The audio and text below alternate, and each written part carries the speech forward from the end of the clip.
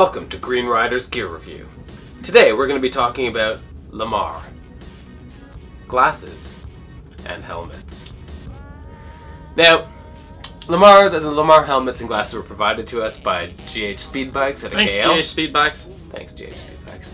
And I gotta say, overall, these helmets, pretty much awesome. Really light, apparently the lightest on the market right now. Fit really comfortably.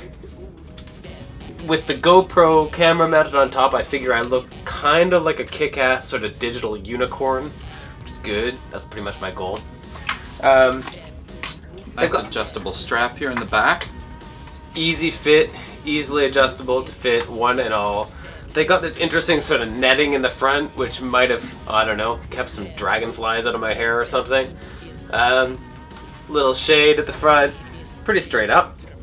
But yeah, well, the only complaint I have about these actually is they have this very, very comfortable strap mechanism that seems to come loose after maybe half an hour of riding with it. So I keep tightening it up and it comes loose again, tightening it up, which is not ideal. But other than that, really no big deal. What about the shades? They make me look cool and feel cool, and they have UV protection. So I'm pretty happy with the shades, Jamie. I'm glad. We've got visitors at our window. Hi!